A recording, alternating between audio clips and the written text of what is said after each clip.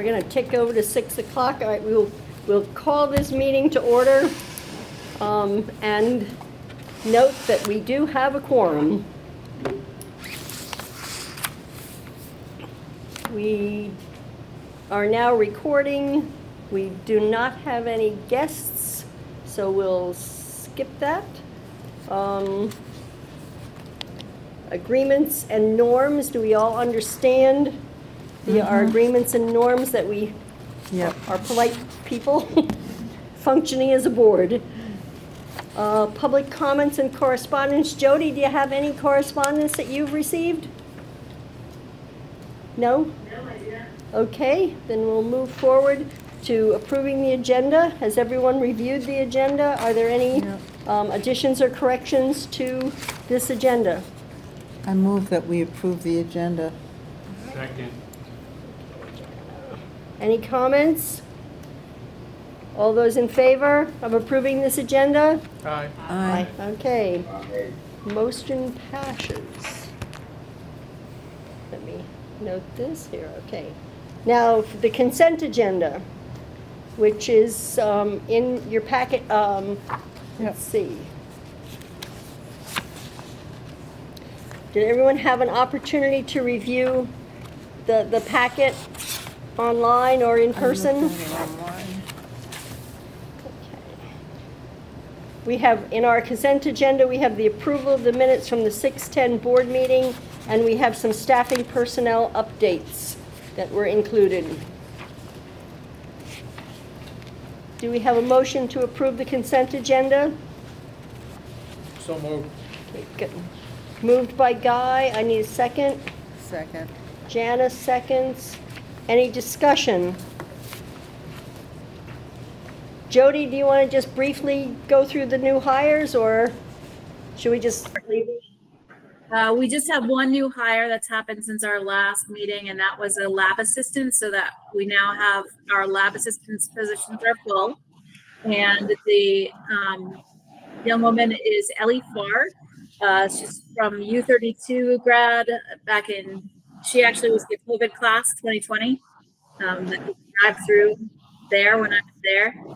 And I didn't even get to interview her, so it's good that I have that connection in advance. He is going to be largely supporting our digital media arts folks in there, and then she has a lot of graphic design. Louder, Jody? Excuse me? A little louder?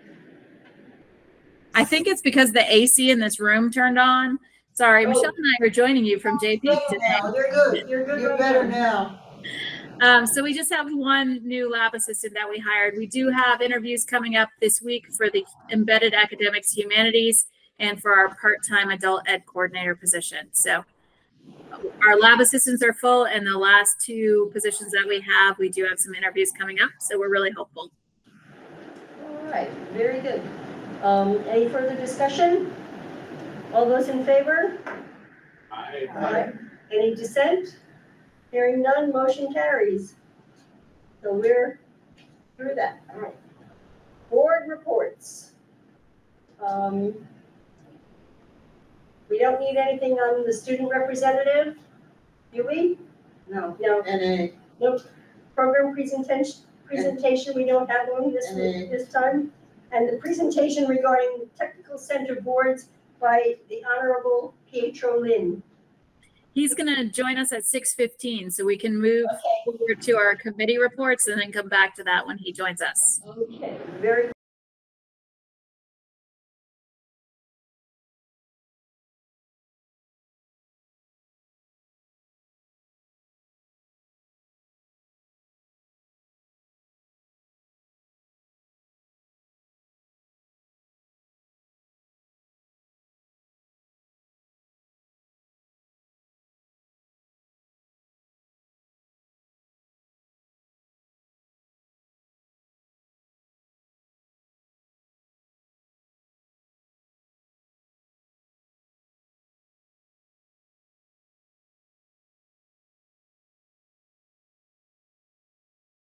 Yeah, it did. So we finished our, we finished our FY23 audit. No significant findings. The only recommendation that we had was to reconcile some of our accounts monthly versus quarterly, which we started to do as of last year when our audit. All right, there's a lot of feedback, but our revenues exceeded the budget and our expenditures were below budget, therefore creating a surplus. Of that surplus, we did have to pay our sending schools back in the amount of it, or in the form of a tuition credit. Those have already gone out. They were out before during July. So that nobody has responded as far as any sending schools having any questions on that. They're more than happy to take their money back. We've already started, I think I mentioned last time, we've already started our FY24 audit. The pre-audit is complete. We should have the auditors on site soon. And then looking into FY25. Michelle, is there anyone that has opted to apply the rebate to this year's? That's what we did. That's what we did automatically. We reached out to 2 of our largest sending schools and asked them whether they would prefer a tuition credit or a check, and they wanted a tuition credit. So therefore, that's how we applied it uniformly across the board. So there was a tuition credit for all of our sending schools. Oh, for all of them, okay. Yep. All right. Do we need a motion to approve the audit, or? No, I think we've, it's something that we receive annually, and it's part of our routine activities. Anything special about the June, July accounts payable? Do we have a, what do they call it? Do we need one of those, I think we already did though, the account that we can tap into in case we don't have the resources, revenue anticipation note, do we have that? We do. We already did that. We did that at the end of last year. And so that was officially approved, and that money went into our account as of July 1st. Okay. And when does the state send the tuition money so that we don't have to tap into that any longer? Yeah, set of tuition usually comes in September from the state. We actually have already received a tuition check from Montpelier. So I don't anticipate we'll need to tap into that, and we will be able to just leave it in there for interest. I'm wondering what is happening, how we're affected by Barry, how we're affected by Spalding's unpassed budget. Once our budget passes, they are legally obligated to pay our tuition rate, no matter if they have a passed or failed budget. Oh, great. Thank you for that. Our facilities use payments and the cost of that, but chances are it won't go up as much as they had initially anticipated. Good. Thank you. All right. Facilities Committee. Any report from facilities? A project update? Yeah, so we're narrowed down to 3 sites.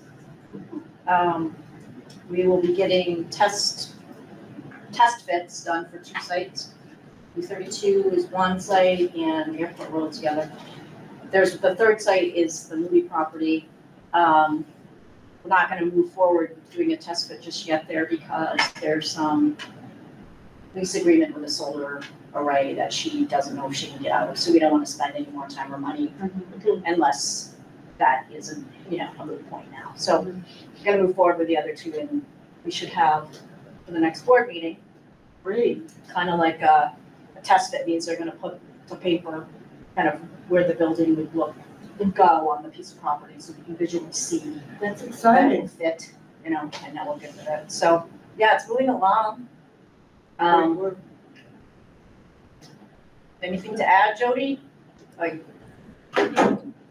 I think sometimes people want to see pieces, and so that last packet included the initial drawings that La Valley Brensinger had done. So it had some of the shop spaces they had previously designed with their notes for updates. And then it has some brand new spaces that they hadn't designed before. So those are all available in that program quality packet. And then there's a link on their agenda. So folks can go look at that. And then later we still have that vision statement that we want to approve moving forward down in our board discussion and action items. Sounded good,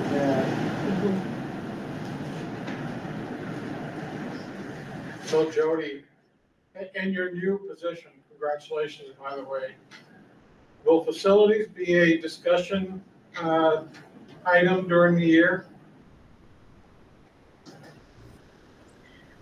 It will be some as far as how do we work with the legislature to decide what's going to happen. And I'm wondering about the sound that we're getting from you guys. If any of you are close to that computer, if there's a way to mute and then unmute when people talk, if that'll make a difference. Because when one of you is talking, we don't get the feedback. When no one is talking, we get the feedback.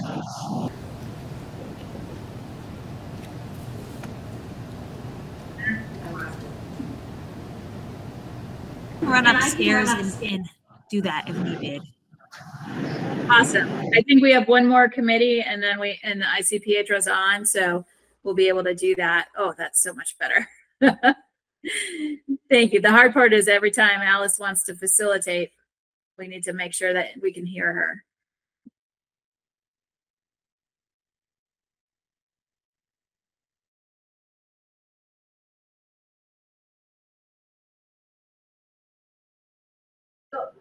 We'll go forward with program quality and what we discussed.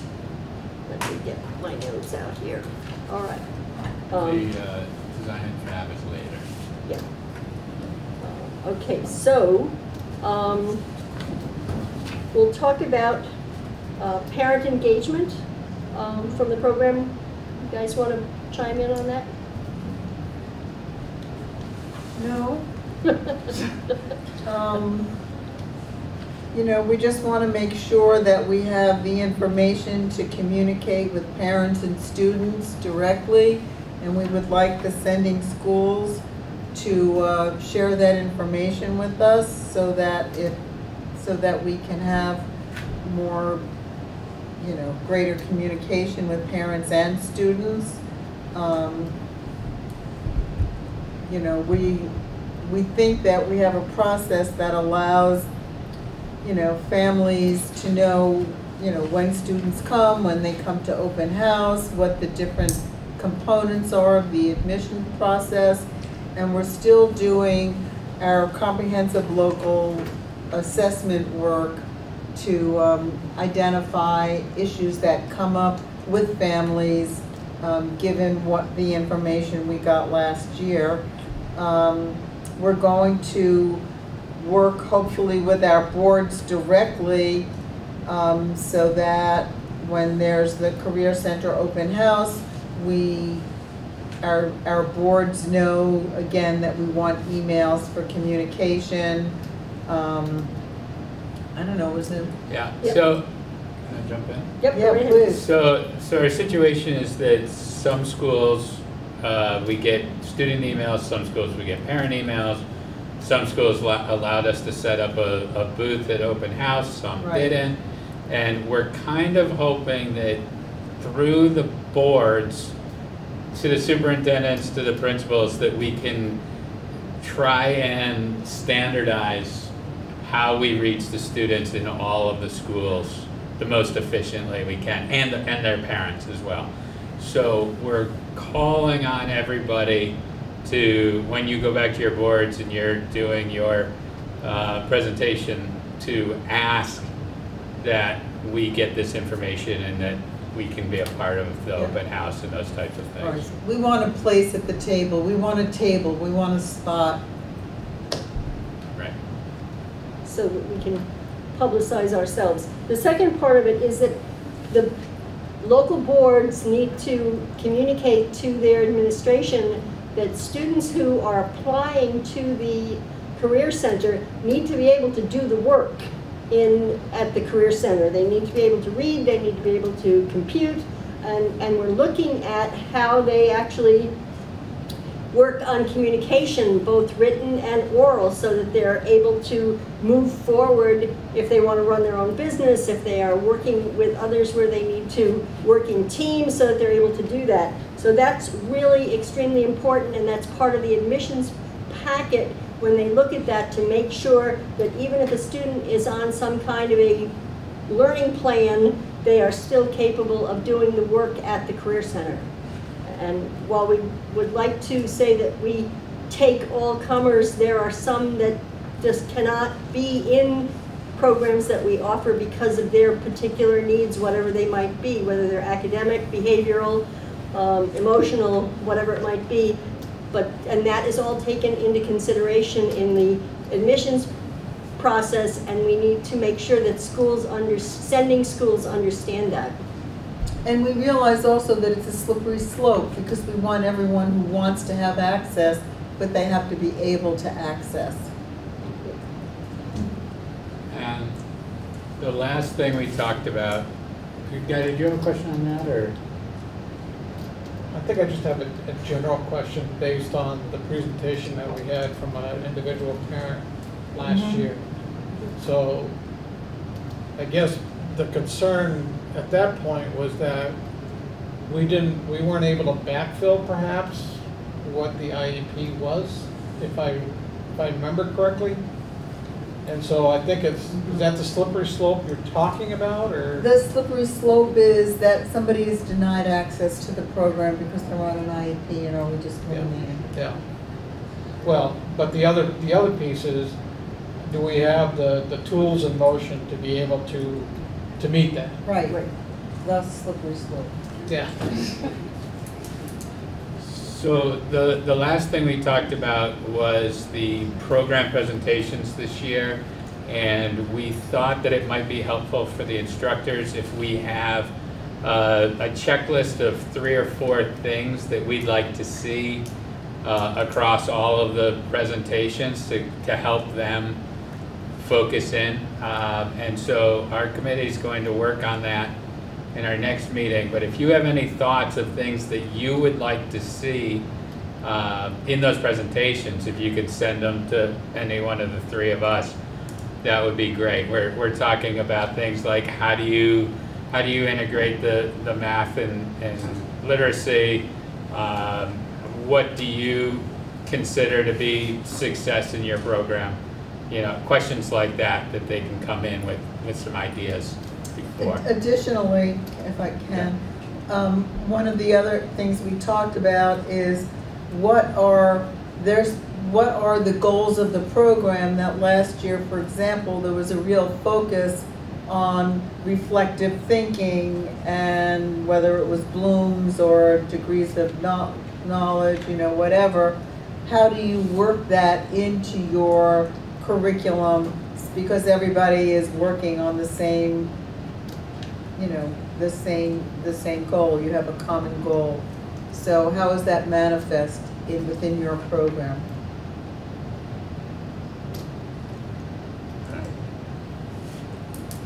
So the plan for that would be to have the program presentations be clear, concise, and to the point about what it is that is being taught and involved in that program. And that's just what we're trying to work toward. Any questions? Questions? No? All right, moving on. Superintendent's report.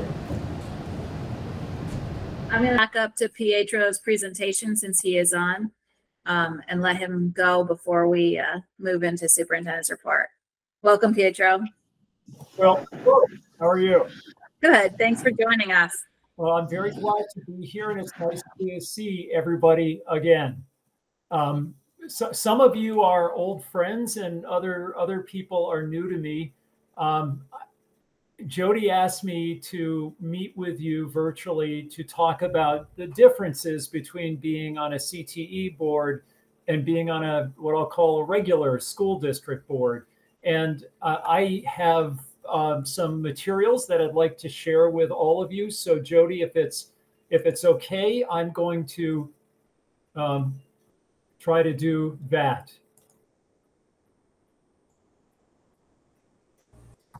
Great. Tell me, no, I assumed it would be okay. How are we doing? Can you see it? Yes. All right, great. All right, so look, being on a school board is a lot that is the same as being on a CTE board, a CTC board, but there are some critical differences, and they're contained largely in statute. Now, the starting place is to tell you, whatever I may have or somebody smarter than me may have told you about the open meeting law, it still applies. Don't change a thing when it comes to the open meeting law. But there are some very interesting and fundamental differences that exist in terms of process and authority that you as a CTC board have, which is, really striking when compared to the folks who are on a regular school board. I think the best place to start when we begin thinking about CTC boards, and when I say CTC, of course, I'm talking about technical centers, right? Community technical centers, and CTE, I'm talking about community technical education. And the first thing we need to understand is that we have to provide it to all of the schools within our service region, right? We don't get to pick and choose. And one of the things that I have encountered, not with your region, but with others, is sometimes there are districts that are slow to pay, and they object to payment. And the question comes to me, what do we do about that district that is not paying its bills to the technical center? How do we deal with that? Do we cut off their students? And I guess what I would say to you is that's really not an option, that under the statutes, we have to take them. And the way we deal with anybody who is either a slow pay or a no pay is like any other commercial creditor. Ultimately, if they don't pay, we throw it into collections. We can file a lawsuit to get paid along with interest and attorney's fees and all of those other things that are, the parade of horribles. But the bottom line is, we are a school open to all within our service region. And that when I say all, what I mean are students who are in comprehensive high schools. We don't take people in elementary school. We don't take very, very young students. But what we do is we take students without question who are in the 11th grade or 12th grade, or sometimes even as young as 10th grade, if it is with the support of the sending school. We also, this is in the statute. I've never heard of such a thing, but it may be that there are private schools out there or schools out there that do not have grades. And if they don't, it's 16 years or older, and of course, a resident of our service region, and then we have to take them. So that's the universe of students. And think about it for a moment. This is really, in some ways, fundamentally different than most school boards. Most school boards, look, if you're a resident of the district, you get to go tuition free to our school. But on the other hand, when we're talking about CTCs, what we're really saying is that there's a small group of people who are entitled to it. The sending district is compelled to send them if they want to come, but they don't have to. And so you do not have a captive audience. You have an audience that may choose to turn up its nose at you. And what this does, I think, as I read through these statutes and tried to develop an understanding of what this all meant, is that you are under this rare incentive to make yourself attractive to boost your numbers. Now, maybe you don't want more numbers. Maybe you're full to the brim and you have enough. But I guess what I would say is that, there's this sort of like this private sector incentive system for you to grow the business, if you will. And if you don't, the opposite may happen. You may shrink the business inadvertently. The other group that can come to your school, if they want to, are adults. And that's really different. So I rarely, if ever, see adults who attend public high schools. It happens from time to time. But what is contemplated by the statutes when we're talking about you is a phalanx, many adults attending your schools. It is, in fact, what I take from the statutory language is that is viewed as a legitimate, necessary, and consistent population of people who can use your expertise to get them in a position where they are successful in the workforce. So that is sort of the beginning point of the analysis from my perspective. Now, one of the other things that you must do that looks nothing like a school district, nothing, is establish a regional advisory board. I don't know who's on your regional advisory board, and I don't know where they come from or how that was all done, but I do know what the statute requires. And the statute says that we have to have one. It says that the board will make recommendations to us, and those recommendations will be in writing. And what's interesting about the statute is that there's this presumption in the statute that these are going to be really good ideas, and that if you don't follow them, there must be something wrong with you. And the reason I say that is the statute says you have to give their recommendations, and I'll throw my air quotes here, due regard. And due regard means that you got to adopt them, whatever they are, within 30 days of getting them. Or in the alternative, you got to notify both the regional advisory board, hey, here's why your recommendations are all bad and we're never going to use them. And you've got to tell the Secretary of Education, sort of rat yourself out to the boss. Jody, yes. So this school board actually acts as our regional advisory board. Are you saying that we have to have two separate entities? Yes. Okay. I am saying that. And the reason I say that, right, and we'll get to that in a moment. But so the regional advisory board, if we're not going to do what they think we ought to do, I mean, if they don't send us recommendations, we don't have to do anything, right? We can just do whatever we want. But if they do send us recommendations, well, we don't want to follow them. We got to explain why. We got to tell the board, and we've got to tell the Secretary of Education. And of course, as I said before, everybody we're going to talk about here today is subject to the open meeting law. So, Jody, this is why I think you cannot have the same thing, a regional advisory board and your governance board, why they can't be the same. The first reason is because the statute says that there are two different things. But the second reason is this, right? So each district high school board elects one member. Oh, okay, so that maybe looks like your group, right? Like one member. But then the superintendent or their designee for each of the sending districts will be a member, and 3 additional members selected by the RAB will be voted in. Now, what's interesting is that the district boards, they get to determine what the term is for each one of their members. I found that interesting. And of course, for the superintendent or designee, that's going to change as superintendents change.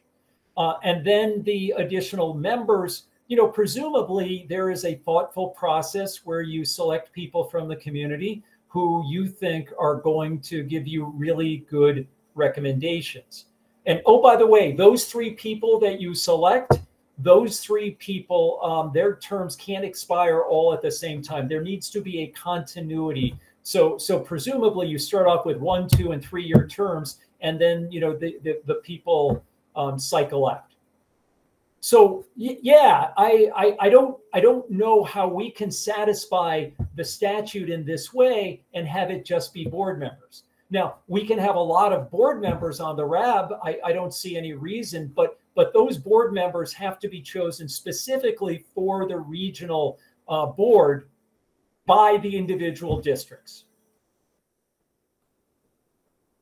Okay, any questions about that? And what's interesting is that I would presume that along the way, there are going to be conversations between the board and the regional advisory board that we're going to collaborate. This isn't us working at loggerheads. This is us sharing knowledge, but tasking ultimately the regional advisory board, which parenthetically could be comprised of many, many board members or governance board members, but that will come up with a document that makes sense for us, so we don't within 30 days have to adopt it or explain to the Secretary of Education why we're not.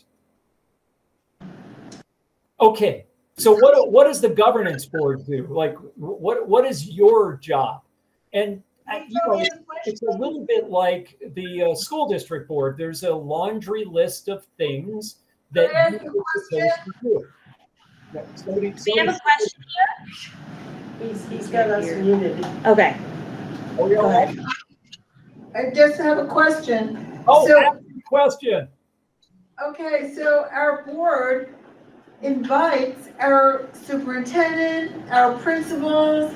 They're invited to every one of our meetings, but not once has anyone ever showed up. So I'm wondering how we're going to get these people to participate in a RAB. Awesome question. So look, there's nothing in the statutes that creates a penalty if your superintendent or designees don't show up. I mean, there's no CTC police that come and put them in jail if they don't come to these meetings. But I do enough work with superintendents where I know that if we said to them, look, we have this thing called a regional advisory board. And if you care about your students, and I think you do, either you or someone you trust will come to these meetings of the RAB and help us develop recommendations for the board. And of course, those invitations come from the RAB, right? Like, we're having a meeting. You are a member of the RAB, whether you like it or not.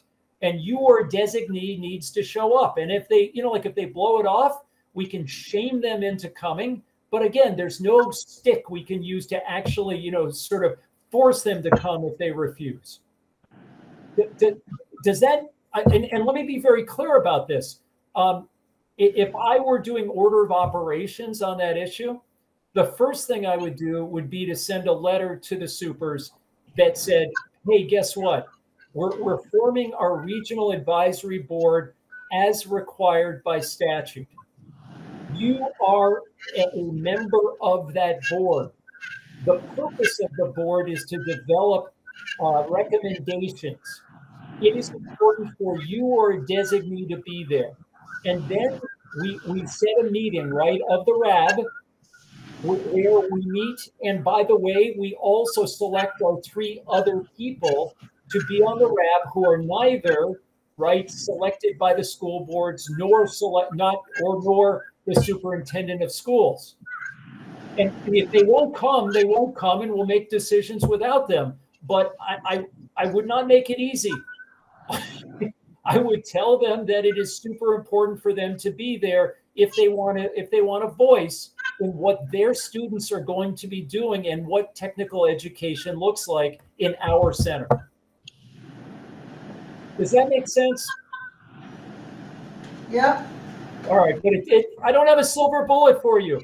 I can't cure apathy if it exists, but I think there are ways to shame people into coming, or at least to encourage people to be designated for the superintendent to come. Because I do know this. I think there are people who populate central office or the buildings in what I'll call traditional school districts who genuinely care about technical education and what their students experience when they come to Jody's home. Is there any defined meeting schedule? Does it have to be quarterly? Can it be twice a year? Good question. Yes. Yes, it can be anything, right? That's there's no required number of meetings. It doesn't have to be every month for 12 months a year.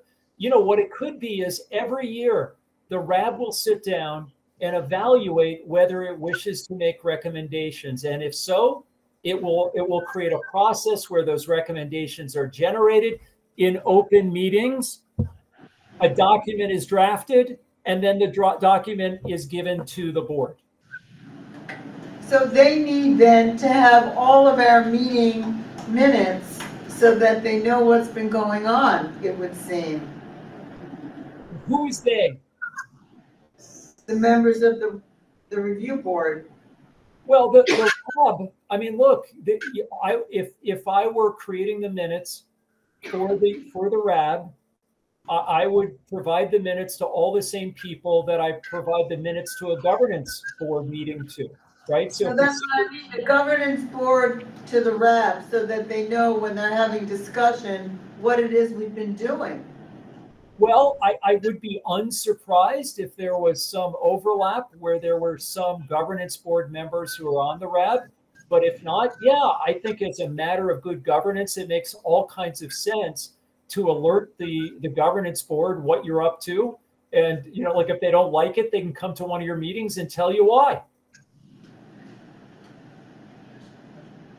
Question? One more question. So the number of people that are on this board will be the superintendents from all of our sending schools or their designee, 3 people from the business community, and then however many people we decide from our board. And is that the whole wrap?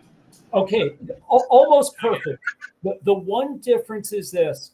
The statute contemplates that it will be 1 member from each district, and that 1 member will be selected not by you, but by the district board. Aren't we the district board? No, the high school board. Oh. Yeah, and that's why I think there's a high likelihood they'd say, oh, no. You're like, you do it all, right? I mean, that would be unsurprising to me.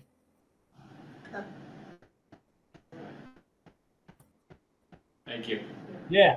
All right. So what does the governance board do? We talked a little bit about the RAB. And of course, the RAB is this weird thing that doesn't exist for regular schools. And we can have a debate about whether it'd be a good idea if they did. I mean, maybe it would be a good idea, but you're saddled with it, whether you like it or not. And I think in part, the reason the legislature decided to require it for you is because of the nature of the work that you do, right? Like there's this sense that the more community involvement that we have, the more business/labor involvement that we have, the better the program will be in achieving the goals that we've set for ourselves. And, you know, if we create this advisory board that is populated by people who know education, superintendents and designees, and people who know their communities, people selected by the boards, and people from the community, business people or labor leaders or whatever, that you know, the combination of these will create a magical elixir that will result in awesome recommendations. So what do you do as a governance board, right? So this looks, you know, frankly, a lot like regular school boards. We establish admission and program completion policies. And I guess that's the part that's a lot different than your local boards. We don't have admissions policies. It's not something we do. But if you are a CTC board, that is one of the things that not only can you, but must do. And what that looks like, you know, it's funny. I was listening to the conversation before I came on, and there was a discussion about, you know, whether students are capable of successfully completing the program.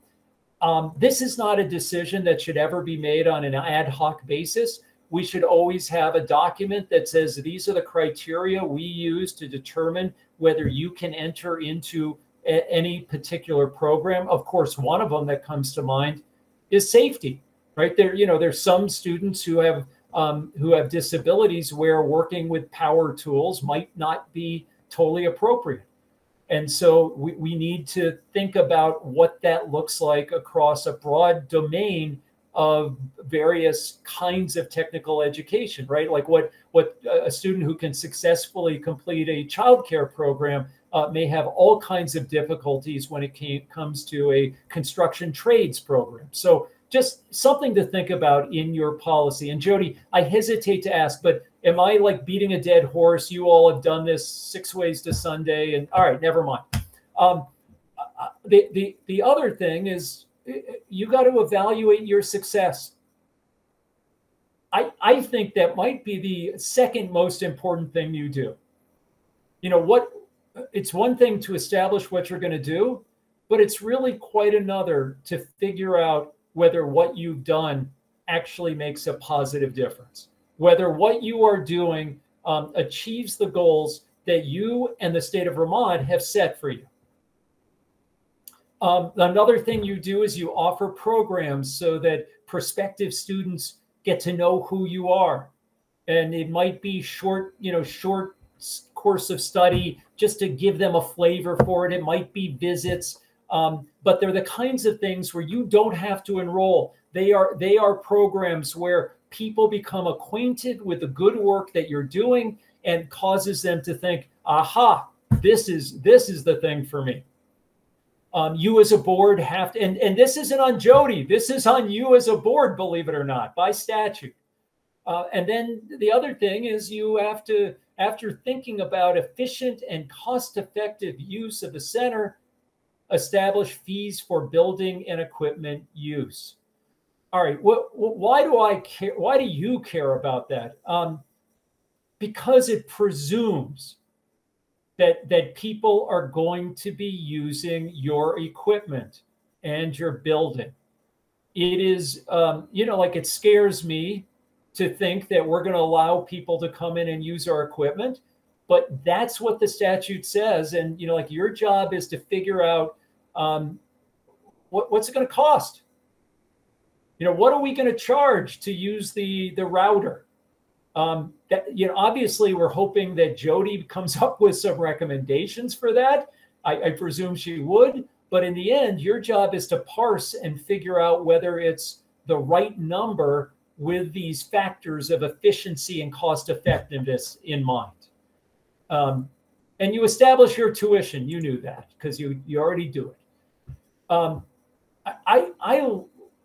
I love this slide because it's not just from the statute. And this is my bias. I spent a lot of time with boards. I look at my friend Jason. He knows I've bored him before. My bias here is for boards to roll up their sleeves and figure out if what we're doing works. And how do we get there? And what are the systems that we put in place to figure that out? And I presume that they're metrics, right? Like we have some way of actually measuring beyond somebody saying, yeah, it was a great program. I had a great time. Thank you. I feel like I learned a lot. And I would encourage something that allows you to follow students after they have graduated in a way that, allows you to definitively understand if you are achieving your goals in terms of taking this technical education and turning it into something more than an academic exercise.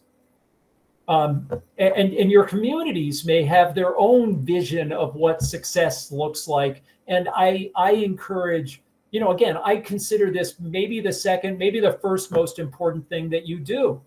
And leaving it to Jody alone is both not consistent with the statute and frankly not fair.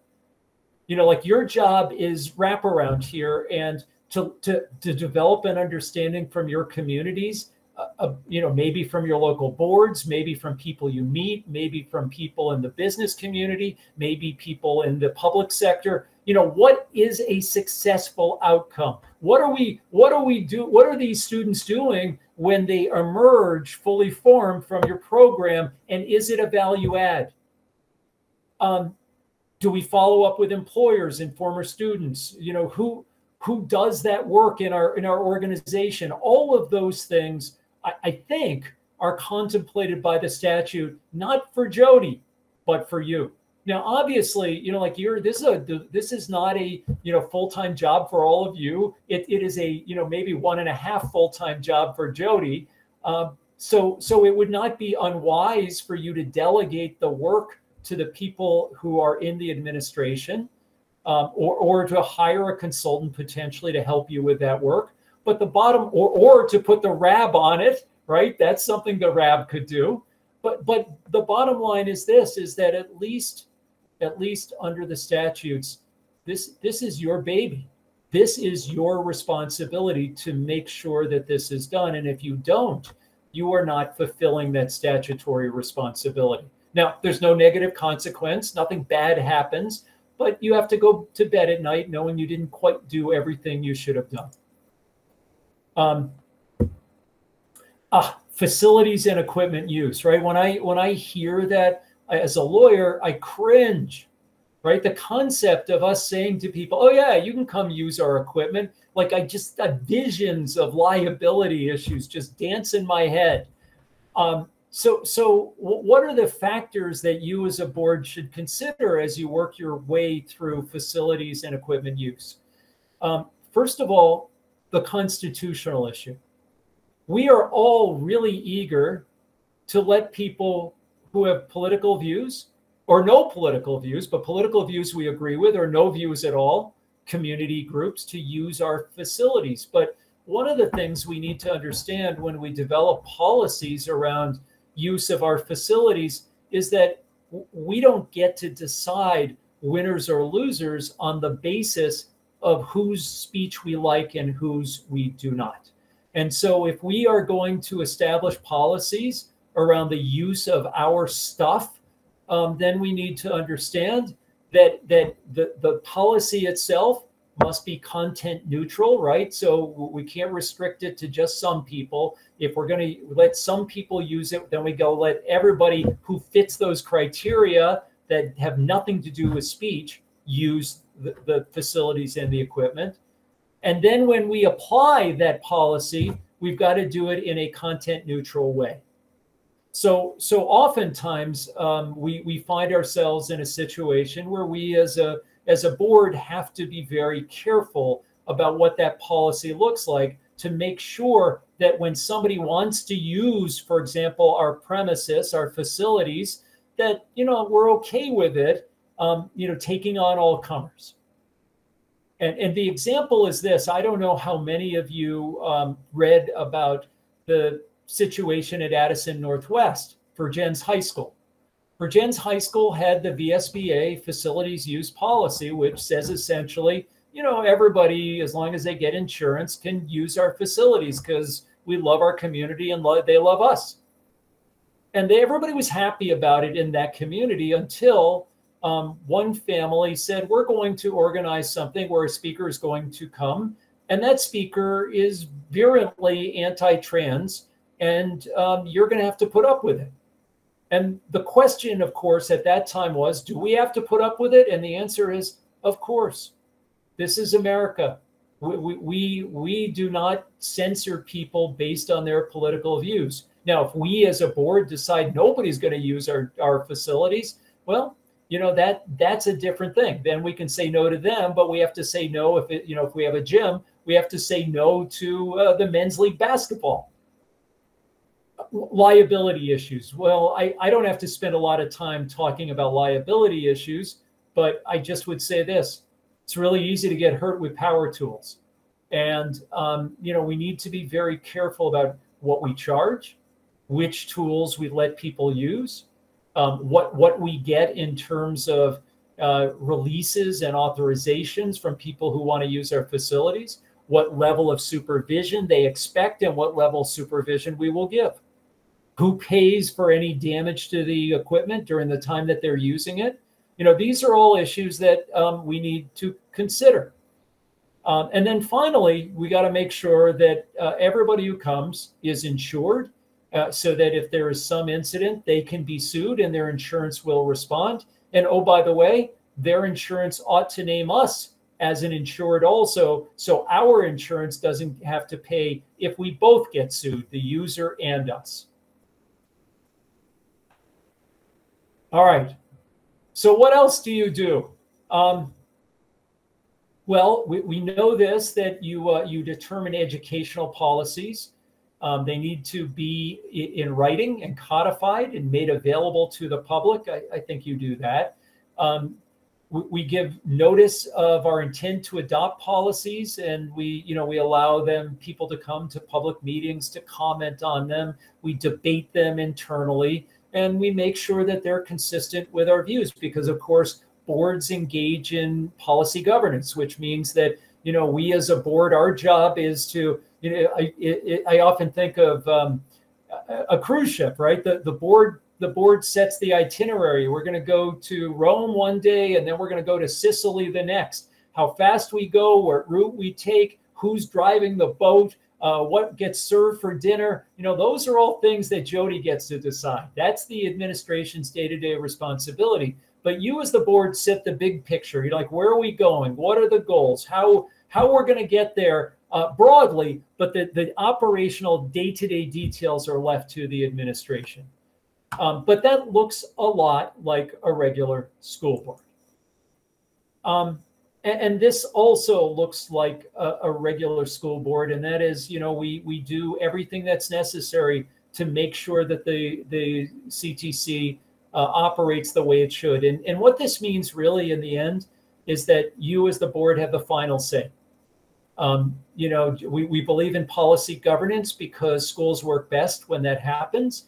But what we know is this, that when push comes to shove, and it rarely does, but when it does, you as a board get to decide how it's going to be. It is your choice. And if you want to make decisions unwisely about the operational details, this statute says you get to do it. And that is no different than any other school board in the state of Vermont. Oh, and the other part is that you are responsible for the property. Right? You are the ones who ultimately, the buck stops on your desk to make sure that the property is managed the way you want it to be, the way it ought to be. Questions of deferred maintenance, those are all your questions to grapple with. Building a new building, those are your questions. Now, I said deferred maintenance, those are your choices, but I'd also say this, that the bias that exists in the statutes is that you won't, is that you will keep things in good repair, that they will be suitable and safe, and that you will do the things necessary to make the school, make the CTC a place where people can safely and comfortably do the work they need to do. We have to have a firearms policy, just like all other schools. That's important. But you know what? One of the things that I often think about as I drift off to sleep at night is what is the interplay between a CTC board and a district sending board when it comes to student discipline? Who's in charge? Where does it go? Who decides? Yeah, this is really challenging, isn't it? Whose decision is it to expel a student? And of course, the answer is yours. If you want to expel a student, if you must, under Vermont statutes or your policies, that is up to you. If you want to suspend a student, you may. And how that plays out at the local school board level when the student goes back to wherever they came from, back to Barry or whatever other sending town, well, that is their burden to carry. But all you need to do is worry about how do we handle this student's participation in our program. And what happens somewhere else is between them and their sending board and that superintendent.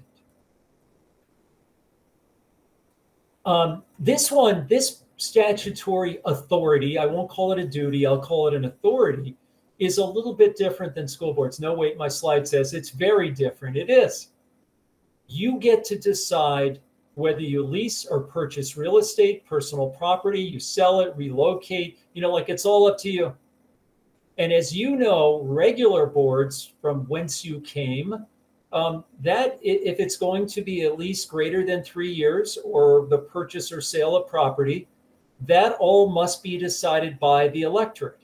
You as a board don't have the authority at the district level to make those decisions. You as a CTC board, like you have greater authority and can make those decisions, which is fascinating because when we think of, we'll get to it in a minute, when we think of the mechanism, the process by which we adopt budgets as compared to, other districts and, how that all works out, it's an amazing authority. Once they're in your CTC and your service region, your budget can be unlimited, $1 gazillion, and they have to swallow it. And that's amazing, right? There are very few places in education where one board can decide, at least in part, the budget for another, and you can. All right. You have to establish financial controls. And look, I know boards don't really do this. I know that boards rely on administrations and accountants and auditors to do this work. But I would strongly encourage us to make sure that we stick our noses in every once in a while to make sure we know how this all goes. What are the systems in place and are they safe? Are they consistent with expectations in our communities for the spending of hundreds of thousands, millions of dollars? And that doesn't mean you have to do anything, but it does mean you need to know. And so I would strongly encourage you once a year to have somebody, whether it's Jody or whether it's your auditors, come forward and talk to you about what those are and why they're okay, and satisfy yourself that you are comfortable with the way that your finances are being controlled internally, that you are not vulnerable to embezzlement.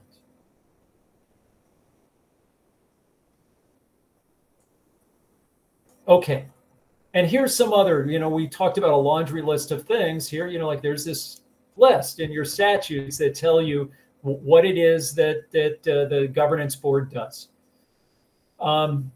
You have a system of accounts for the proper control and reporting of finances. We get to sue. You as a board get to decide if you sue or not sue, right? Like that's fun. I like that. You execute contracts on behalf of the center, including contracts providing for binding arbitration. The chair or anyone designated by the board gets to do that. You employ persons to do the work. So that means boards hire and boards fire. You provide at the expense of the center, subject to the approval of the director or superintendent, all the textbooks, learning materials, equipment, supplies. You get the audit every year. You establish policies and procedures to avoid an appearance of board member conflict of interest. Now, hold on a second.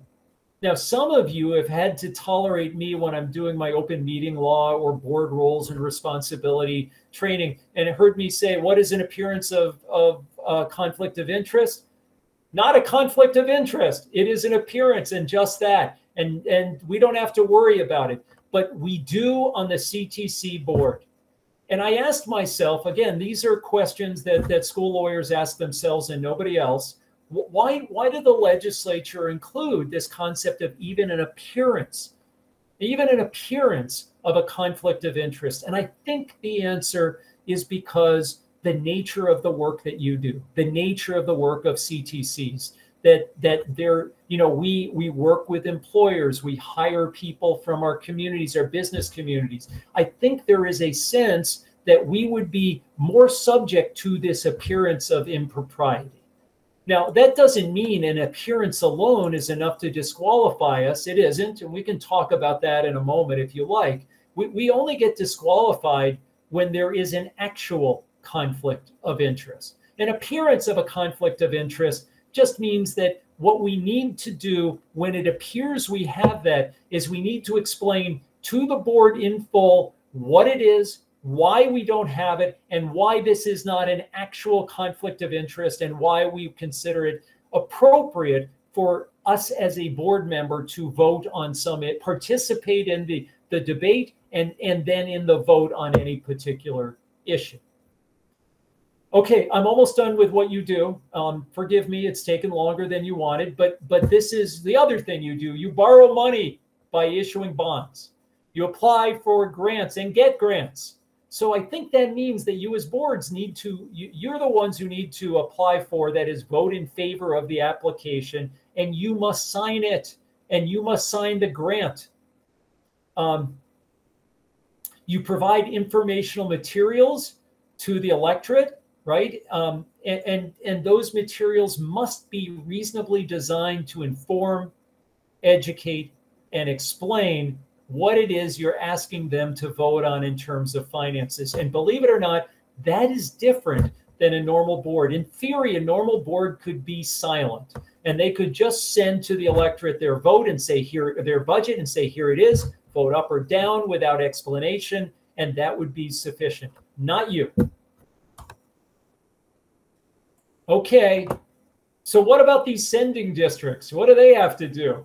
Well, they got to give students the opportunity to come, right? They can't, like if you're some tiny little school and you can't afford to lose any more students, you can't cover their eyes and their ears and say, you don't get to go to the CTC, right? Like, even the smallest of schools has to allow students to go. And not just that, they have to get them there, which is very different than most school boards. Most school boards, traditional schools, there's no duty to transport. The only reason we must is because we want to.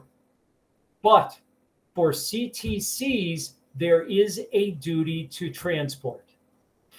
And then sometimes we send our students to different non-service region CTCs.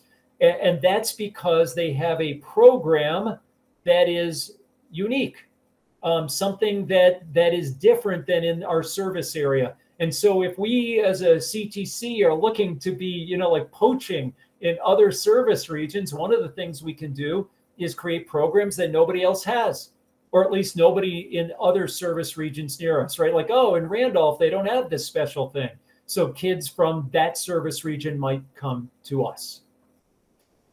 Oh, and the other thing that the schools need to do, whether they like it or not, is they got to give you the names of kids who might come to your CTC, and you get an opportunity to recruit them. Oh, and by the way, you're marketers, right? The state of Vermont, when they passed these statutes, really thought that you'd be out there beating the bushes for students, telling them how great you are. And so you get to get their names whenever you want them. You get to establish programs that don't require enrollments, like little tastes of what it would be like. And they'll come away going, wow, it was so great. I definitely want to go there.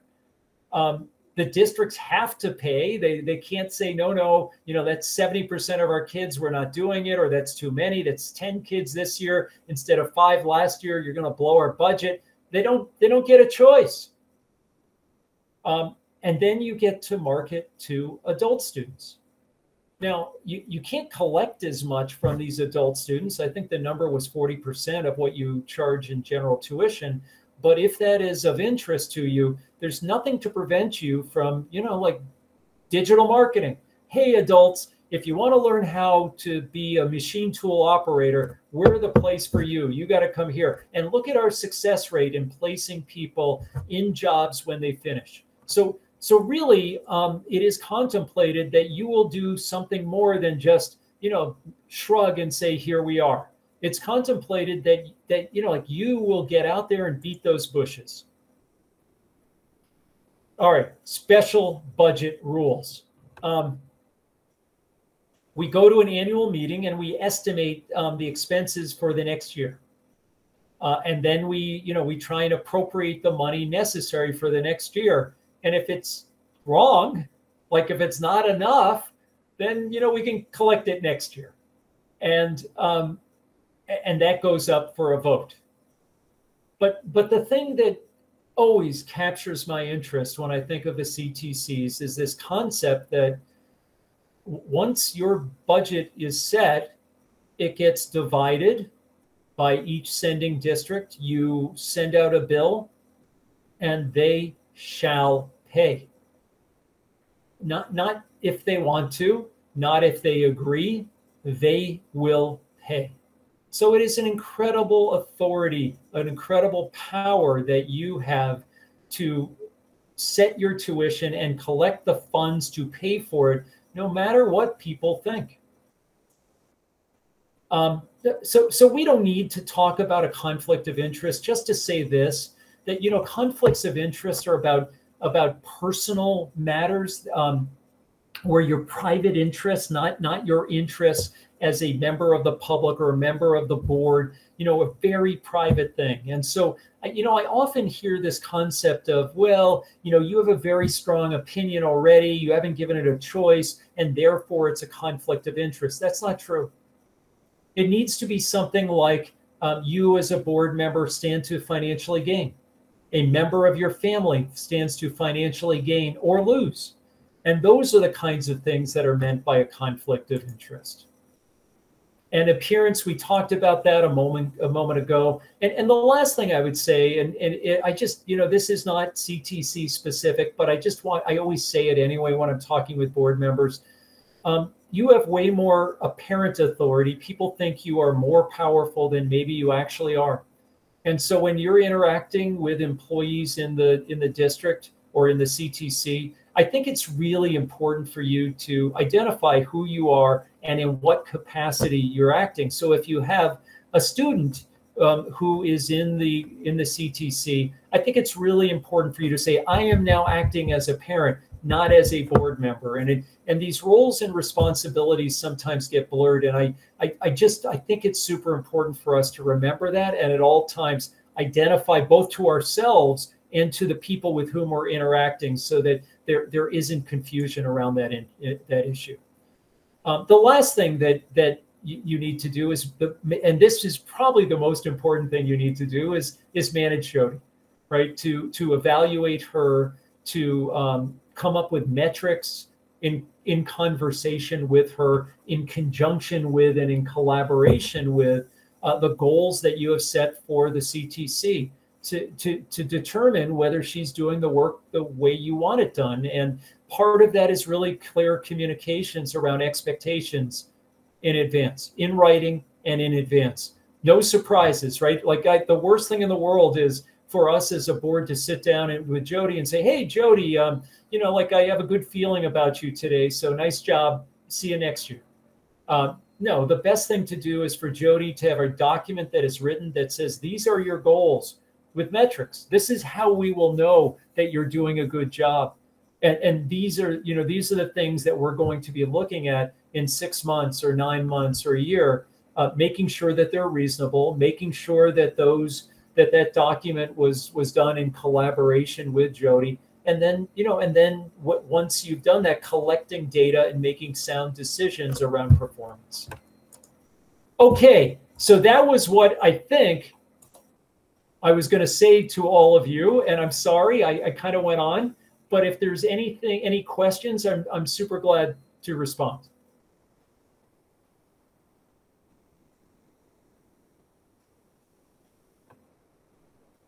Are you going to send the slides to Jody? I can, if you would like me to.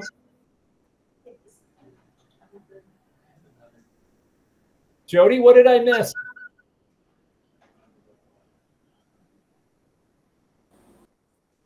I don't think that I'm remembering. I feel like this RAB piece was not in the first one. I already have a quick goal to work on, clearly.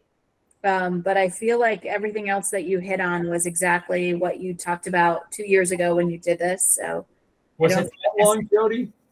You're making me feel old. It was that long ago, yes.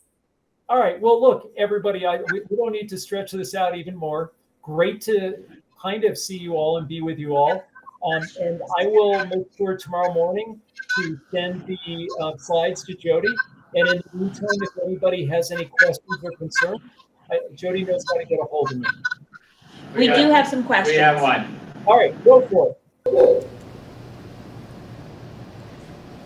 The legislature puts through lots of statutes that apply to general education schools. What's the role of a CTE in following those statutes, such as 137, the literacy statute, or the 139, the literacy statute, or the quality standards for school boards. How do we, what's our relationship as a CTE board to those? Yeah, so I guess what I would say is this, that the LEA has primary responsibility for those issues.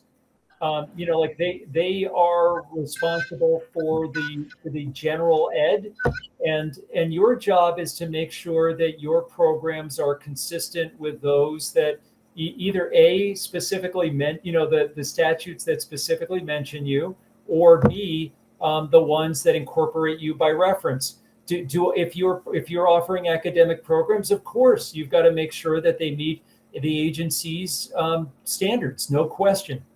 But if we're talking about technical education, those are unique to you, and that's the vast majority of what you do, I think. And so your job, those standards aren't really directly applicable to the technical education.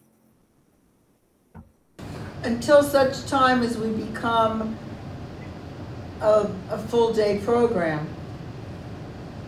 And so I agree with, it seems to me that that's a natural outgrowth of where we are now, is for you to become a full day program. And, you know, then you can better, I think, integrate the general academics with the technical education in a way that's geared towards getting students to a place where you achieve the goals that you've set for yourself. Like, I totally get that. Thank you.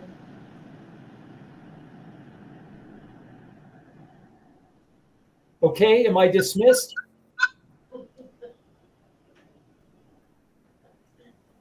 Very good. Well, thank you, everybody. Yes, thank you. Yeah.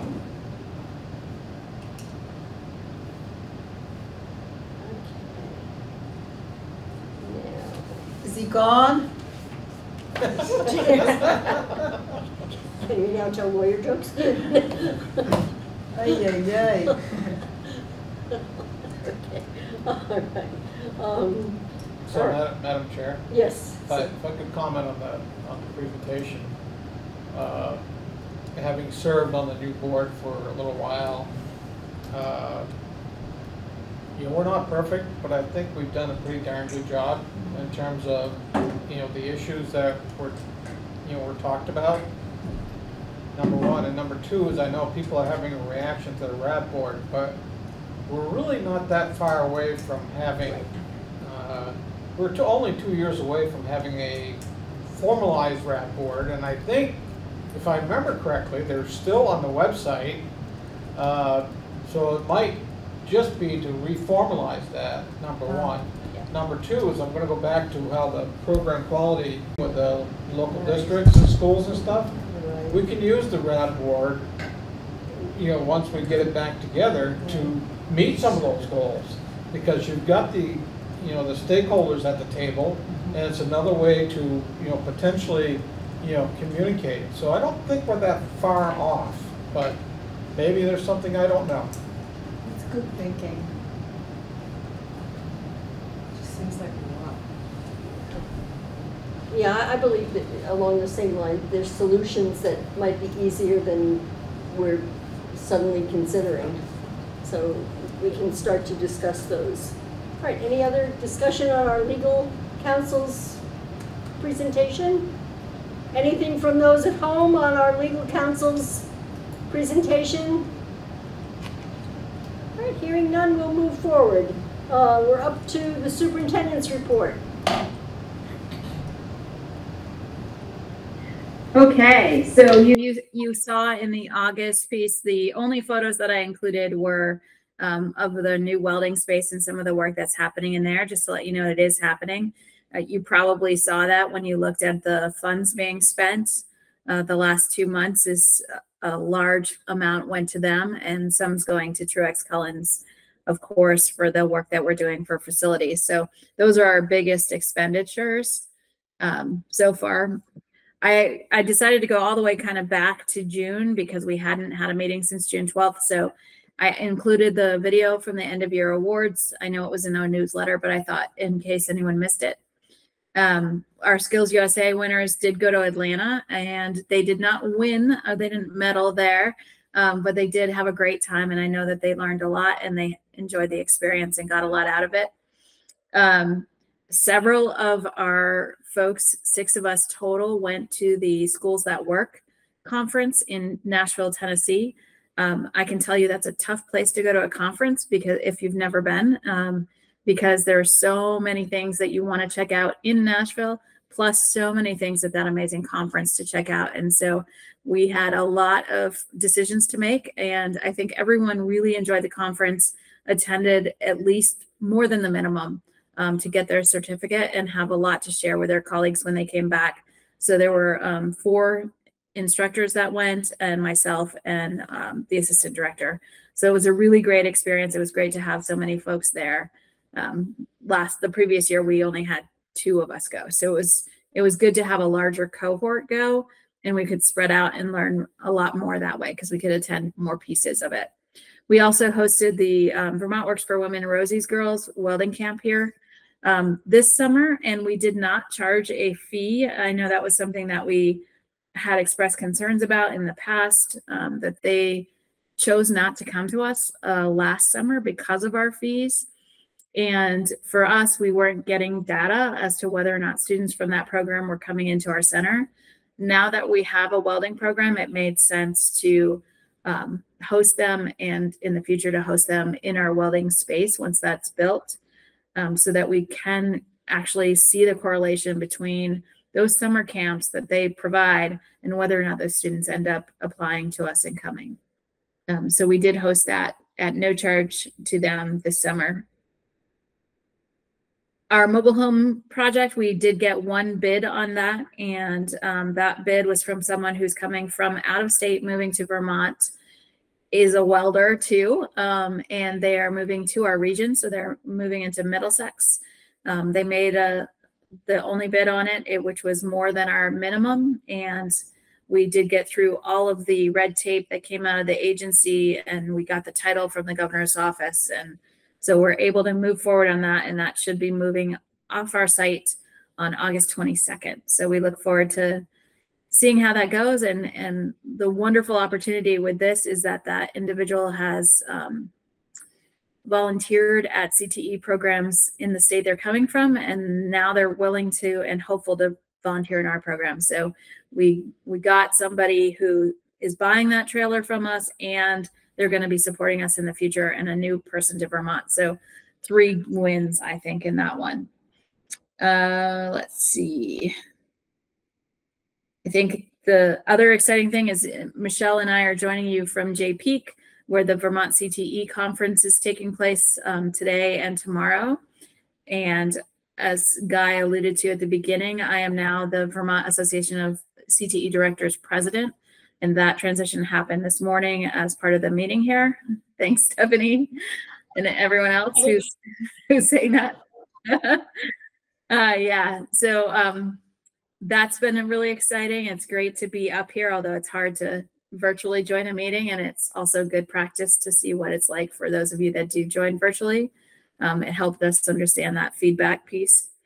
And we're learning some great things. I have a couple of my instructors up here, and much of the office staff will be joining us tomorrow for that. And it's just been great to kind of interact with our peers in CTE across the state, and to have the governor came up this morning, the interim secretary is here, and lots of folks just being able to share their knowledge with us and for us to bring back to our centers. So it's good to be a part of that.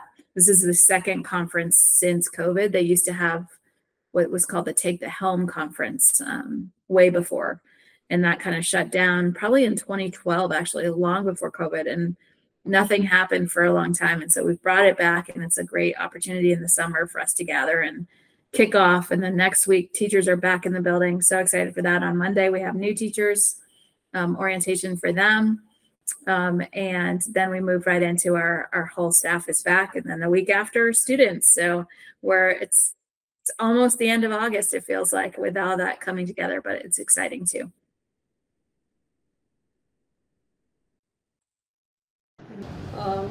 Thank you. Yeah, quick question. Okay, Guy question. has a question. Jody, you know, one of our sending schools is instituting a new cell phone policy. And I'm wondering how that matches with ours. What do we currently require right now? Last year we did a no cell phone policy, and so basically I think what Harwood is doing is they're buying those pouches that students have to put their phones in. We didn't do it that way. Sometimes it depends program by program how teachers deal with that. But it's either a you can carry it on you, but it's not to be seen or heard piece, or they collect them. So a lot of our teachers have basically a clear plastic case that they put them in, and those cell phones sit there for the program. And we agreed as a full staff, that's what we wanted to do last year, and how we would move forward with that. And we let students know at our opening welcome assembly on the first day of school. We had kind of notified folks in advance in our newsletter, and I think it went really well. Towards the end of the year, there were a couple of programs where there were some issues coming back up that students were kind of using them again, and we had to try to reinforce those rules. But for the most part, everyone agreed that it was a much better year. People bonded faster. Programs were stronger because we didn't use them. Other sending schools also had stopped using them. So U32 also did not have cell phones weren't allowed last year, except I think in free bands or maybe lunch. So though it helps when our sending schools are doing that, I think the more sending schools that do it, the easier it makes it for us too. That's what Twinfield is doing, the same thing. They're allowed to do it during lunch or, you know, before or after, but not during. And Right. We're about to implement, we don't know, we're investigating. I have an appointment with the School Board Association. They don't have sample policies. They'll talk to you about it, but they don't have a boilerplate policy to hand you and say, hey, consider this, just FYI. And the New York, it's a procedure. what? It's more of a procedure than a policy. No one wants to hit it that hard with a policy. I think our keynote this morning is a psychologist from New Hampshire who speaks. She does this all the time. And she said, we can't multitask. And when we get distracted by our phone, so we go and answer a message or we get off focus because of it, it takes up to 26 minutes to get back on focus.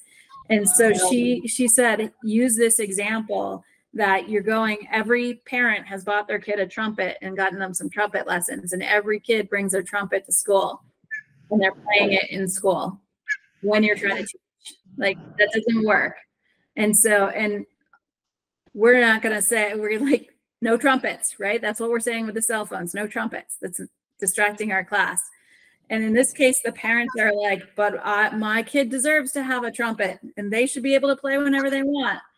If you say it that way, you understand how crazy it is and how the impact it has. And we can think of ways that, for instance, when there was that incident at Montpelier High School where they had to go into lockdown and it was that, it wasn't even a real incident.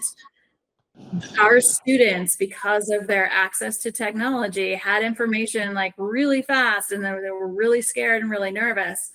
And it's hard to support them when they get it before we do a lot of times, and trying to mediate that and let them know everything's okay and get them real information and calm them down.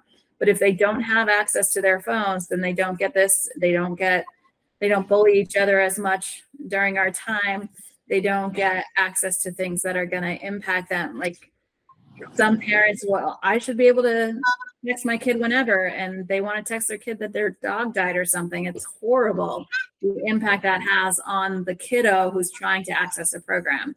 And so it's super helpful to not have cell phones. And I think the more that we keep doing that in school and teaching kids that it's okay to put it aside for a while and minimize their time on those screens, the better we're going to be. The New York Times had a good article today on cell phones and the different schools and the different states and what they were doing. I have it if anybody wants me to send it to them. All right. Does that take care of everything, Jody? That was good. I like the trumpet. All right.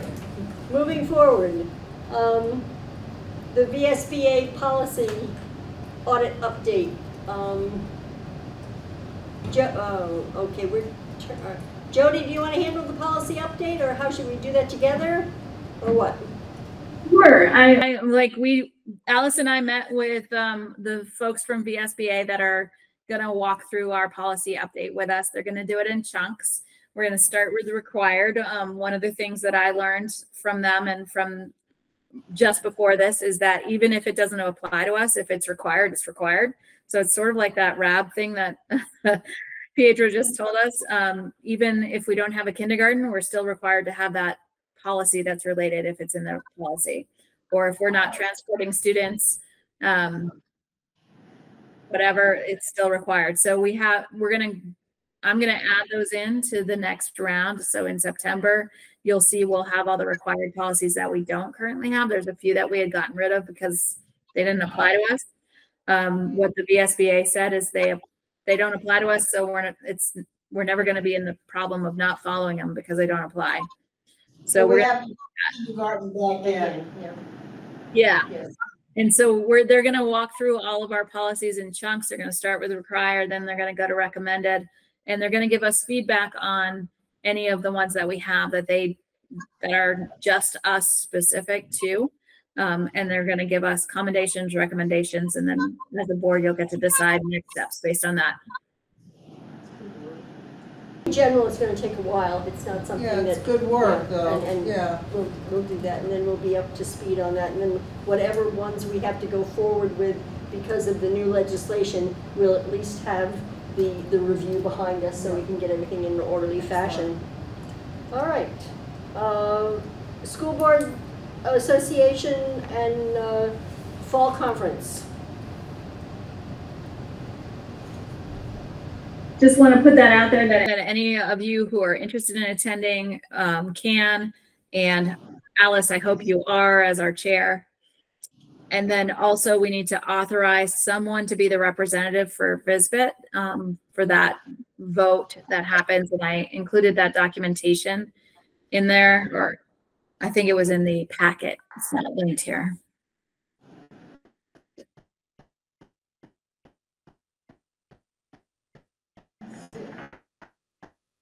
Did we authorize you last year? No. Who was it? Oh, you. Okay, well, want to do it again? No, I can't.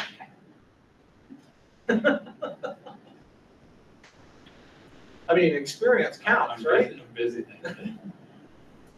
I think for the Vermont school boards, the VSBIT one, it was me that you appointed, and that we appointed one of our members to do the VSBA piece, which we haven't gotten their recommendations yet.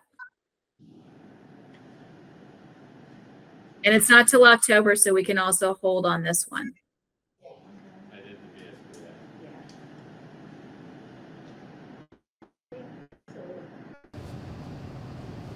Right. Then moving forward to our policies, the first reading of the equity policy. Has everybody gone over that? here.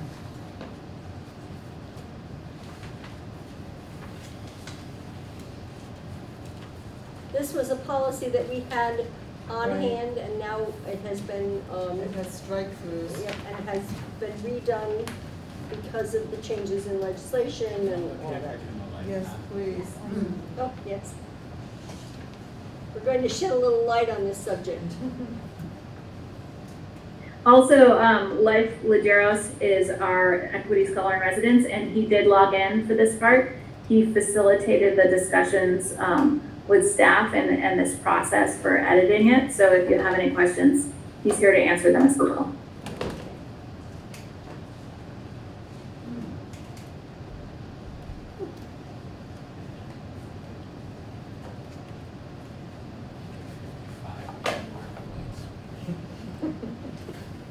Is this in keeping with what VSBA may have as a model policy?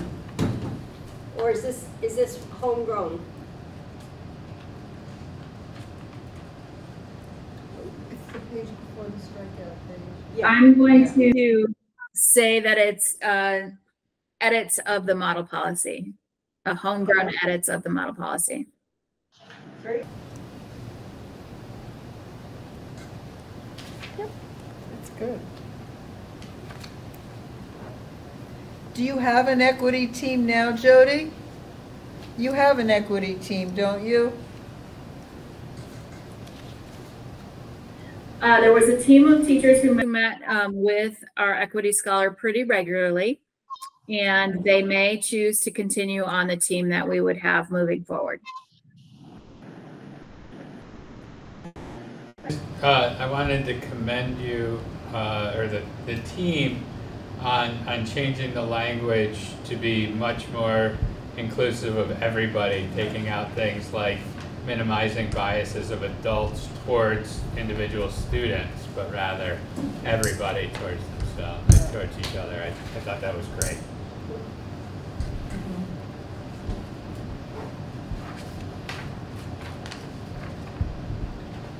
Any further questions, comments, concerns?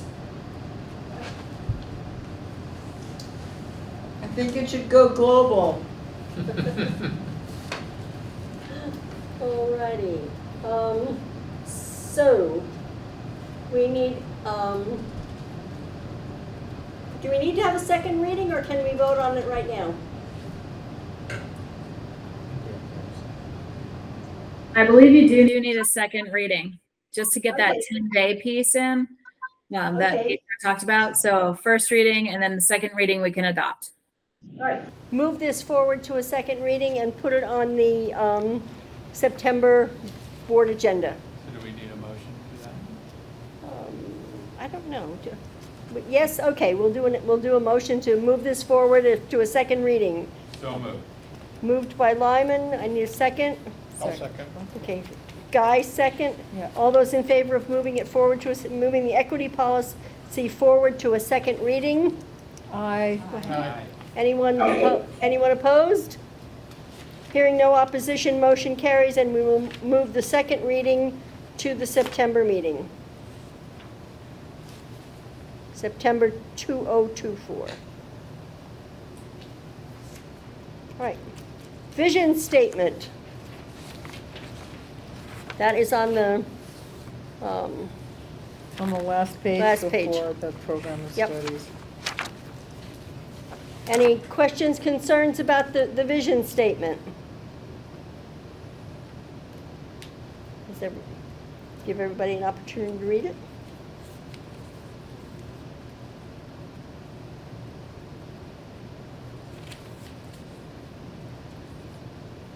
I had one question. By putting the date of 2029 in there, are we locking ourselves into something that could be later than 2029, or? That's the goal. The vision statement for the facilities is the top section. Okay, But it's just a goal. right. Right, so you have to have someplace to shoot for and a goal. Yep. So I would say no, there's no lock-in. It's Okay, just something to shoot just for. wanted to be sure that we weren't painting ourselves into a corner. All right, that was my question. Any other questions, concerns? No concern, just thank Terry for the work that she did Yeah. on this. Thank you very Yeah. much. Great. Good thing next year she'll be here. We hope so. All right. So do we have I'm a just trying to reel it I'm in. just wondering if, under our vision, when we talk about increased academic achievement through the full-day program, do we want to talk about expanding the licensure opportunities for early college or credentialing, career pathways? I mean, that level of accreditation. So this vision statement is really about the project. Oh, okay. So I don't know that we want to go that far into the. Okay, that's a weedy thing then. Yeah. Okay. It's, the facilities vision statement? Yeah. Okay, very good. Yeah, it's the vision statement that'll help us with marketing as we look forward to that new center and a potential bond vote in the 2025 year. That the RAD board will help us support. Oh, geez. I'd like Right? Quiet, I'd like quiet. to move that we approve the vision statement, the Yes. facilities vision statement. Okay, we have a motion to approve. We have I'll a sec- second. Guy is second. Let me put this down, Lyman. Guy. Any further discussion? No, it's excellent. Hearing none, all those in favor? Aye. Aye. Any opposition? Hearing none, motion carries. So we have adopted the vision statement for the facilities. Right. Next on the list, the design and fabrication program. We have some information about that, and it requires action. Jody, do you want to explain what's happening with design and fabrication? Sure. As all of you know, we had a limited number of people who applied for the program. And so we've been talking about this potential pause. And what we've learned from the Agency of Education was that to move the program forward, it needed to have a minimum of 8 students in it. And we needed to identify the industry recognized credentials or college credits that would be going with it. So those were the 2 factors for moving it forward. As we closed out the school year in June, we had 3 students who had been, accepted pending program continuation. So we were very clear with them that it might not happen if we don't have enough students. And we had 1 student who was in the program last year who wanted to do co-op. So that would be 4 total students that we could consider in that program. Over the summer in our 3rd round applications, we got no new applicants, unfortunately. We got 1 and then they withdrew before we could even get to our next day. So we do not have 8. What the board did decide to do in the spring was to continue our contract with that instructor, regardless of whether the program paused or not. So they, Juliano will be working to support our existing programming this year when students are present. And he will be doing outreach and working with our Sunday school in collaboration with art teachers to do some teaching in their programs and their classes in order to try to market the program and get interest for the future year. The Agency of Education requires that we, as a board, make the decision about pausing it and send that information in the board minutes to them. And we can restart it within 1 calendar year with another discussion by the board and with the evidence that we have the minimum of 8 students and we have that IRC or college credit with it. Not have enough students to move the program forward, I would ask that you approve a pause of the program for 1 calendar year. And hopefully, through the outreach that Juliana will do over the next year, have enough students to run it in the future. So we need a motion to approve the pause for design and fabrication for 1 year and to inform the Agency of Education of our action. So moved. You make the motion? No, you were going to, your hand Well, was I up. was going to, and then I have a question. Okay, we'll make the So motion. I'll make the motion. Yeah. Guy makes the motion, need a second? Second. Second, Jan, and now discussion. Guy, you have a So question? the question, Jody, is the Norwich affiliation no longer exist? So the previous instructor had the credentials. He had a master's in art to be able to be a college professor. And our current instructor does not have the same level. And so we would need to see if they still are willing to work with him in that, or if there's another instructor that they might ask us to bring in from time to time to just collaborate with him to do that. So right now it's not an option.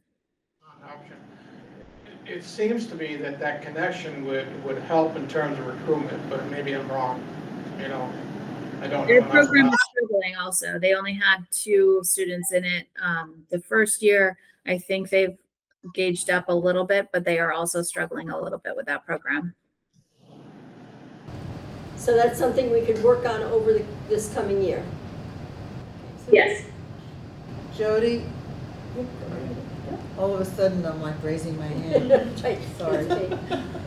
We'll acknowledge Jody, it. I'm wondering how receptive the art teachers are within their program to really utilize, the opportunity that they have before them, and to see it as a way to introduce students to make a different choice or elect, to participate in this work. Yeah, so Juliano and the director of the Granite Museum, Scott, had reached out to art teachers across our sending schools in the spring and invited them in. And a couple of them actually did come in and check out what students had done. And a few of them have been in because our students do have an exhibit there at the Granite Museum this summer. So a few have been in to check out that and have requested that Giuliano could work with them for a unit. And then we're hoping that when he does that, we can share that out on social media and with our other sending schools, and that they'll also jump on board. I also know that the Spalding Work-Based Learning Coordinator, Michelle, has asked him to facilitate some stuff with her students. And so there's just some little pockets that we're going to try to keep growing. Great. Any further discussion? All those in favor of pausing the design and fabrication program for 1 year, indicate by saying aye. Aye. Anyone opposed? Hearing none, that will be our action. We have approved pausing it for 1 year. And we'll, of course, work with it during the course of this coming year to see what else we can do to facilitate increasing the students in that program. The draft program of studies is in your packet, and it's really well done. If you have not looked at it, I urge everybody to read it thoroughly because it is important, and it also joins in with what we heard tonight from Pietro about having accountability, about having standards, and about being able to explain what goes on in each program. So I think it's really it's also a really good example of our marketing, honestly. Like, we put a lot into our presentation materials, so in our annual report and our program of studies, to make them look good, because it's part of our marketing technique. It really talks to you. It really does. It really is like a jumps lot. right out at you. Yeah. You know. So Jody, the one thing that Pietro talked about was following up with some of our students to see what they're doing. And I don't know, I love how you have in here, you know, salaries, potential salaries and jobs and whatnot. And maybe not for this one, but for next one, if we could put, you know, X% of graduates got a job right out of high school or whatever, in each of those fields would be fantastic. We actually do have some of that data for 6-month placement. We're looking to build what we have beyond the 6 months, because, you know, a lot can change for folks after they've been gone for a year or 5 years. But that's a great idea, and it's still in draft form, so we might be able to add that on some of this. Great. One big difference from this one and the previous ones is this one has prerequisites in it. So we're hoping that helps give our sending schools language to talk with their students about whether this is an appropriate fit now or it might be later. One of the things we talked about earlier, and we still do have a blind admissions process, and I don't want anyone to think that's changed, and that's not going to change because that's a requirement. It's after that we've accepted students and we start to look at what we're getting for students and what they might need to be successful, that we reach back out to sending schools and ask some questions. And I think it would be really helpful for our sending schools to really pay attention to what are those prerequisites, because those are the requirements to be successful in a program. You'll see some of those programs, the rating levels can be a lot higher than we might expect for students who might be trying to access it. And so making sure that we either have the supports in place for the students that we're getting, or we figure out how to get kids ready, which is part of what we're going to want to do with our foundation program in the future that we don't have yet. But building up the skills of our students so that they can access. Very good. Any further, Guy? So just a comment about the program of studies and what we talked about tonight in terms of engaging and trying to recruit more students and stuff. It's not a concern, but the obvious piece is that if we're turning away X number of students, it's like, I guess I would ask the question, to what end? What are you trying to do? You don't have room for them, and it's like, And my other concern is that as students get turned down, you know how word travels. You know, it's like, I think it almost becomes a detriment to us in some respects, you know. So I just want to throw that comment out, because it's just, I mean, you know, you can recruit 200 more students, but where are you going to put them?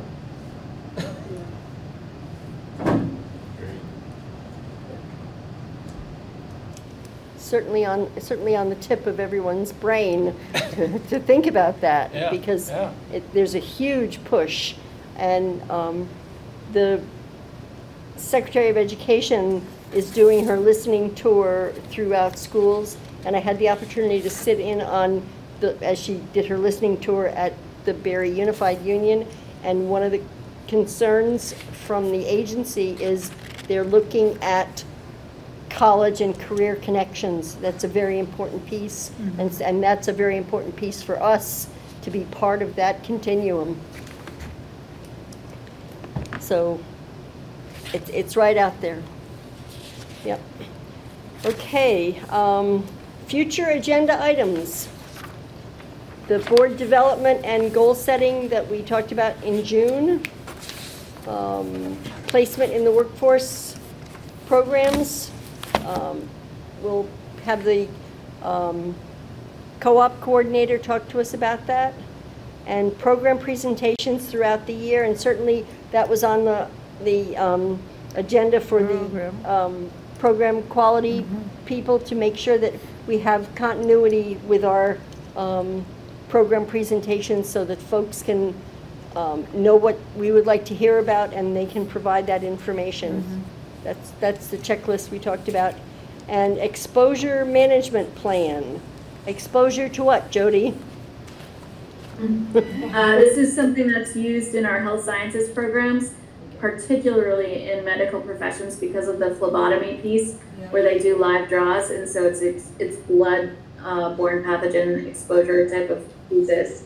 And the policy we have, Dr. Joslin and Mr. Madison and really worked hard on it and sent it through Visbit's lawyers and through Visbit for review, and then we've been asked by several other CTEs to share that because it is basically the model policy for our state for CTE as far as those exposure, like in case you get blood on you when you're drawing blood as a student. Okay. All righty. So we'll look at that in September and see what we think about it. All right. Very good. Anything else? Any reflections or summary or next steps? We need to just keep moving forward. We just need to know how we're going to proceed with the RAB. So I have a comment about that, actually. I texted, I used my cell phone during the meeting. Please excuse me for that. I texted Scott Farr, the River Valley Tech Center superintendent, who was on our board when we were going through the governance work, and asked him if he had a regional advisory board, and he said no, his board serves that function. So with your permission, I'd like to ask the Agency of Education folks that are here at the conference what their perspective is on that. For it. Yes. And just a suggestion while you're talking to them, because our governance board has both elected and appointed individuals from areas, that could we, as a governance board, say that our, for example, but our March and our August, I don't know, pick 2 months, but those 2 months we would be meeting as a RAB instead of meeting as a governance board. So, and whether or not that fulfills the obligation, and then we could invite all the superintendents to, or their designees, to those particular meetings and act as a RAB during that during those 2 meetings.